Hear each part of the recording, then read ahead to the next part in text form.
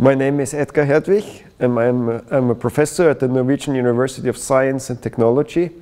I've worked with the energy supply chapter of the forthcoming IPCC report. Energy supply is, of course, a very important issue because about 40% of the greenhouse gas emissions are coming from the energy supply sector. So our sector includes power generation, the production of fossil fuels, the transport of fossil fuels, refineries, and the generation of heat. Of those different activities, actually, a total quarter of all greenhouse gas emissions is associated with power generation. So looking at power generation has been one of the most important aspects. And here there are some important findings. Actually, we have different alternatives to reduce greenhouse gas emissions from power generation. Greenhouse gas emissions are associated with the combustion of fossil fuels. So we're talking about coal, oil, and gas. And reducing the combustion of fossil fuels also brings with it a number of other benefits that we can find.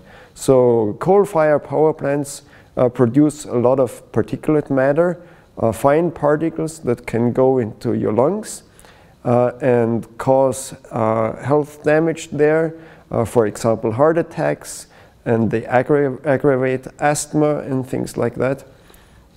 So you might know about the fact that China has been suffering from some periods of severe air pollution, and in Beijing and other large cities, air pollution levels have been about 10 times as high as the World Health Organization sees as acceptable.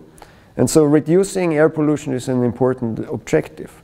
Well, by replacing coal-fired power with other power sources, you can also reduce those air pollutants.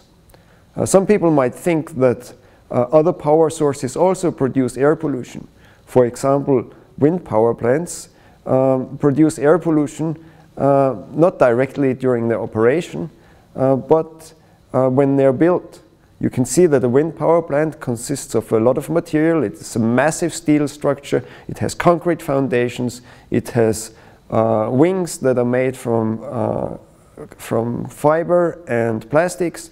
And of course, those materials also require processes which cause a lot of air pollution.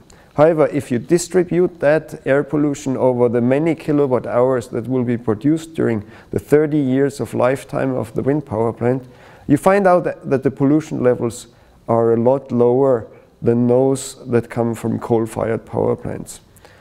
Similar findings were also made for a number of other technologies, for example, solar power.